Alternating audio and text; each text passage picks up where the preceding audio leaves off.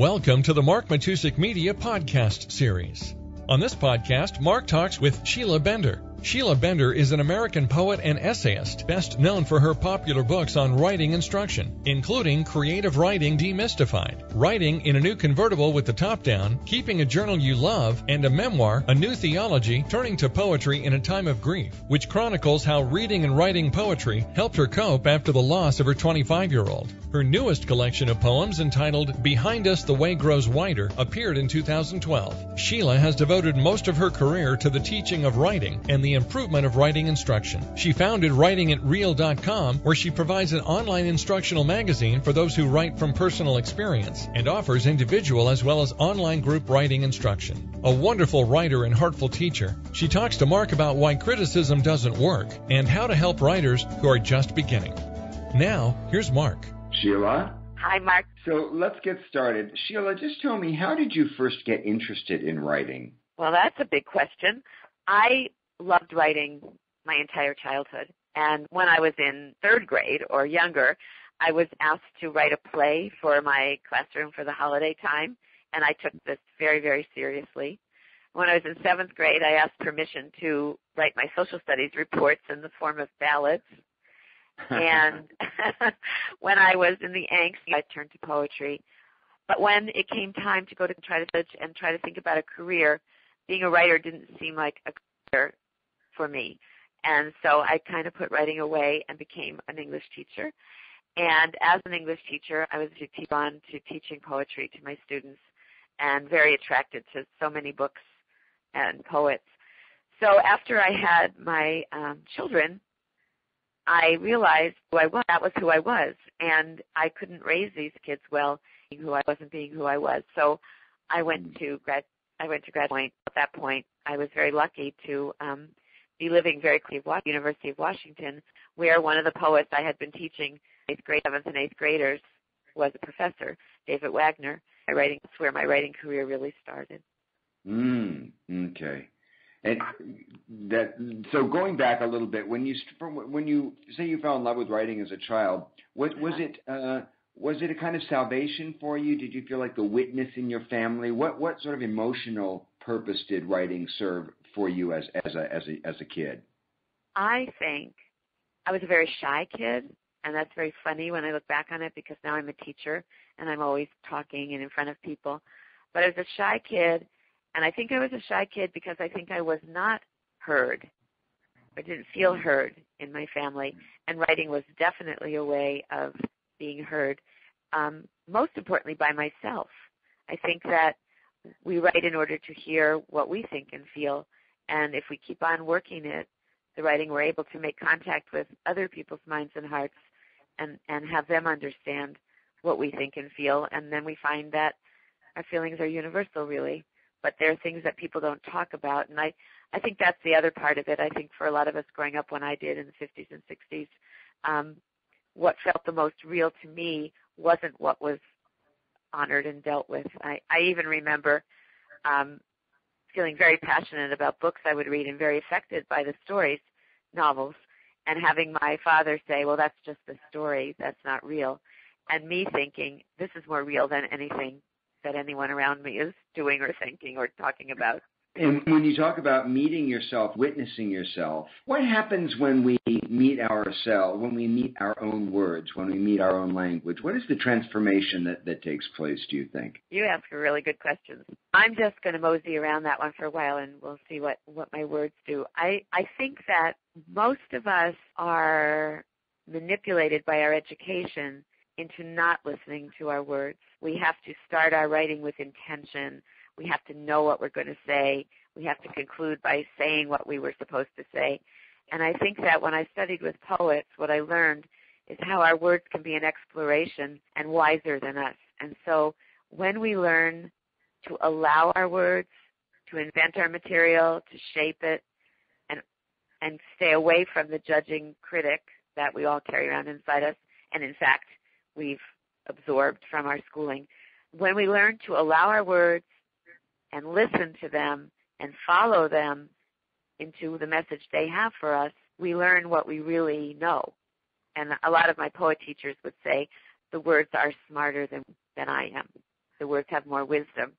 And I think what happens when we're writing is the two parts of our brains really do sync up, and we are in flow. And with that power, we can investigate and articulate what was before unsayable. And I think it does definitely change us. I think the transformation lies in the fact that what was swirling around inside of us but not named now has a name, and it also has a shape, like a vessel to live in inside our writing.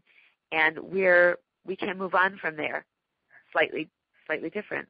We may still have the same obsessions. We may still be investigating the same perceptions. But each time we complete a piece of work, we've grown. At least that's my experience. It's beautifully said. And how do we silence that inner critic when we're trying to access the unknown? Well, until we get into flow, and then at that point it does go away for a while. Here are my best methods. One is I recognize it, and I actually do a little self-talk, something like, I know you're skilled at editing. I know you can help me make this manifest. I know you can help me reach other people with clarity, but I need more material on the page before we can do that. And if you let me do that, you'll have more to work with. That's one. That's one way. And then the other way, is to just keep writing and hear that chatter, but just not stop. Don't cross out. Don't deliberate. One of my favorite writers, the fiction writer Ron Carlson, has a mantra in one of his books about writing. He says, write, don't think. And I remember that sometimes. It's just keep going. Just follow the words. They'll lead you somewhere.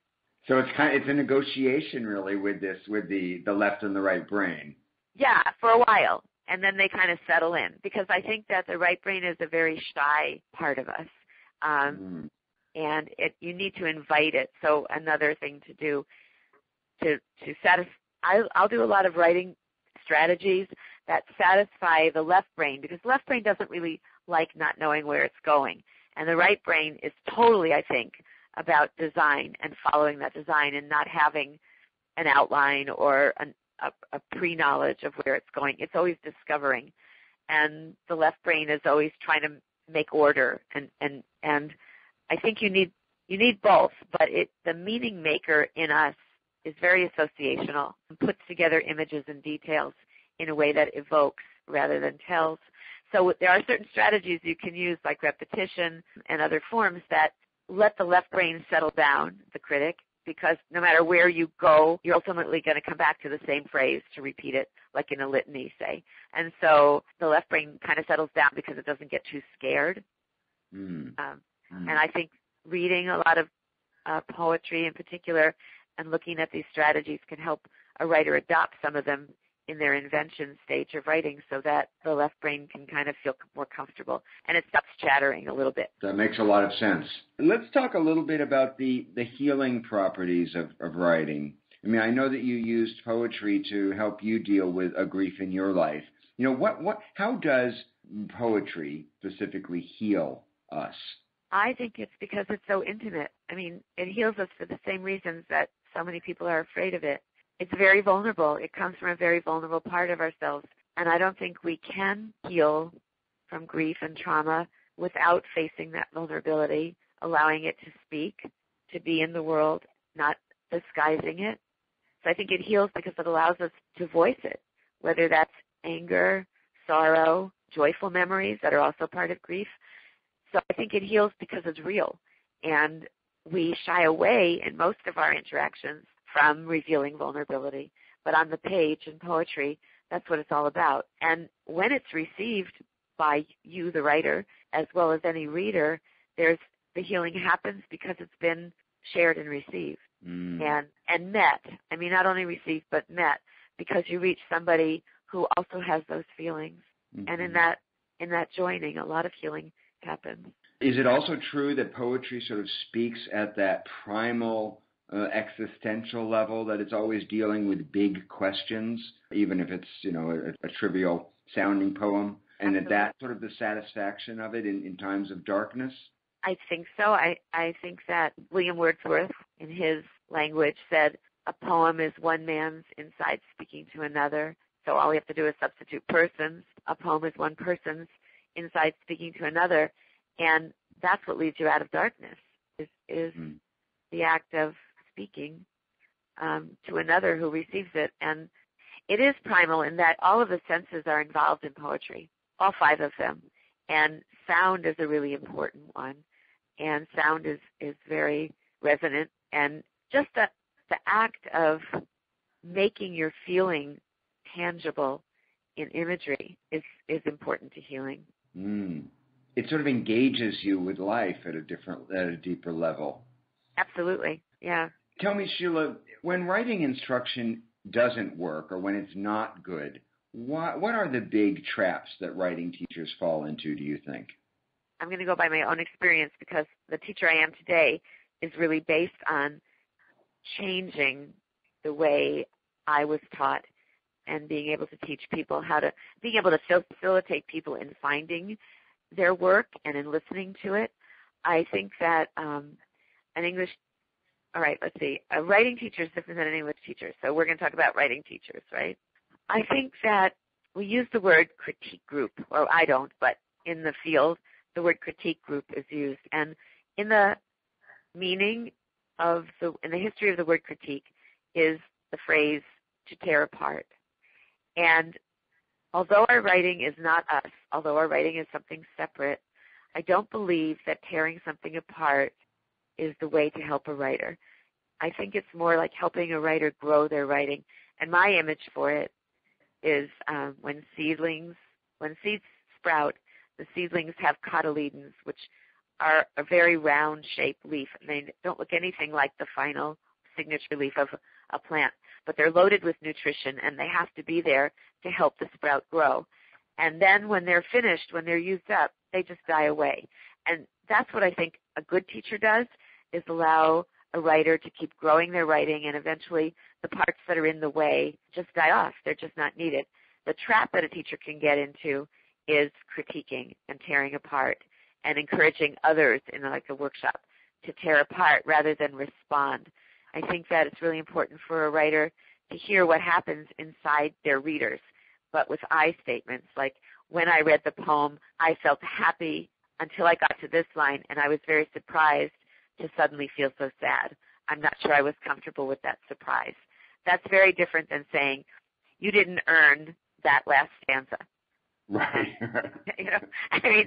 So personal response is something that really helps.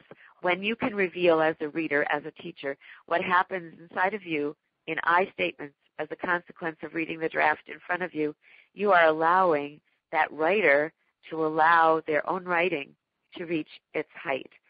And I've trained myself so well that it's really hard for me to think of the traps anymore because I teach this to my students too. But I think one trap is critiquing, tearing apart, because things are often not ready for final editing by a long shot. They still need to grow. And, you just can't grow something by cutting off its legs. The other thing I think a teacher can do is get ego involved in the poem and want it to sound like one of theirs, say, and not honor the sound of somebody else's work. I think a teacher can not pay attention, which is one of the worst things, is just not to pay attention to the work. I mean, when someone brings you a fledgling piece of writing, it's very important to pay attention and to honor the importance of it, even if it isn't finished or even nearly finished. No matter how much you've written, you're still, when you sit at the blank page, a beginner. And just like teacher Henriette Klausner, who talked a lot years ago about encouraging writing, in a program she did, I heard her say, when a baby starts toddling and walking, the parents never say, what bad walking, go to your room and don't come out till you know how to walk. But when we speak and when we write, sometimes we get criticism that's like that or feels like that. And what we need to remember is that every step forward is important and has to be honored. And there are reviewers who have critiqued me harshly for this. I believe there's a really big difference between published writing that people pay and spend their time reading and work in progress that teachers are encouraging. But when the work is in progress, my own mantra is there is no such thing as bad writing, only the opportunity for good writing. And you're constantly looking for the ways in which the words are revealing opportunity. Once it's published and out there, that's a whole different thing. But when you're the writer writing it from the inside and the teacher teaching those people who are doing it, you have to really honor that you're listening and looking for opportunity for good writing. Beautiful. So it's very nurturing and sort of organic in the approach. I think so. A poem and any piece of writing, when it's finished, has to look as if it just popped that way out of the writer's hands and mind and heart. But it rarely happens that way. It's quite a bit of work to find that part of your writing and to mine it so that it looks so effortless. Absolutely. And that's one of the healing things. I mean, come to think of it, reaching that place is healing. John McPhee wrote a piece in the New Yorker a few months back about everything needing at least 4 drafts. Yeah. And that's become my mantra with my students. Is, when they complain about isn't it done yet, I just remind them that really you can't expect it to have anything the way it's meant to be, before 3 or 4 drafts. It's just impossible. And I think one of the difficulties for students, for all of us as writers, is rarely have we seen those 3 or 4 drafts. It's just becoming visible. There are just becoming books, anthologies, articles by writers showing this work and what the writer does. Most of us have grown up seeing that seemingly effortless product. And right. It's a hard lesson to learn how to go through that process yourself. And the other thing that happens, I think, is there is a part in revision where the writer has gained insight and has learned from it and feels finished, even though that insight isn't yet there enough for others to grasp it when they read it. And I think something a writer has to realize is it really isn't, in my opinion, although writing is cathartic and you can do it just for yourself, for me as a writer, it really is not fully manifest until someone else outside of yourself fully lives your experience and gains your insight. And that does take those drafts to get there. So there's still something in it for the writer, even though they think they're finished. Right, absolutely. And I love what you're saying. It's a dialogue, and if it's not a dialogue, you're talking in an echo chamber. Yeah. And it can be very self-referential and just circle around and not really do that healing work because you haven't seen into it enough. Listen. Yeah. I like the word listen because I think that's what we have to do is listen to our words. Yeah, absolutely. That's why it's always good for people to read their work out loud. They'll hear the music, or we can sense what's not working with it when we hear it. Right, you can hear where it goes flat. You can also hear where the music is, but the content hasn't reached out. The music is right, but the content's not there yet. And that's, I think, an important thing, too, is to keep previous drafts because sometimes you lose the music when you're revising. And if you reread your first draft, you'll hear it again, and you'll be able to bring the two together, the content and the music. Let me ask you a little bit something about truth-telling in memoir. That it's such a slippery slope. What do you recommend to your students when they say, I'm afraid of hurting someone's feelings or I'm afraid of embarrassing myself in my story, but I want to tell the truth? I start with you have to tell the truth.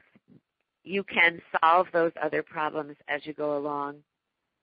When you're revising at the end, when you're editing, but you can't cork up the truth from the beginning and expect to write the book you need to write. So I'm an advocate of telling the truth, but I'm an advocate of telling the truth through the use of details and images, not judgments and, proclamations, because I think those shut the writing down. And I think when you're telling the truth by using details and images and creating experience on the page rather than telling about it, but actually creating it, you may find that you're saying things differently than you imagined, that your story is more textured and accepting than you might have imagined. And it's hard, though, because it causes you to relive the experience. That's what writing is, so living twice. And we don't always want to do that, so we'll use that editing part of the brain, the left brain, to make proclamations and judgments and just say stuff, tell stuff, when what we need to be doing is evoking the story allowing the experience to be there. So what I tell them is, you are in worthy company in a workshop or with a teacher, and you have to write the story as you experienced it. Then there are things you can do. You can, if all else fails, publish under a pen name. You can make composite, even in memoir, you can kind of make composite characters if you admit you've done that. You can change names and locations. You can show the manuscript to the people who you fear will be offended and see what they have to say. It's surprising how accepting most people are. You can consult a legal department.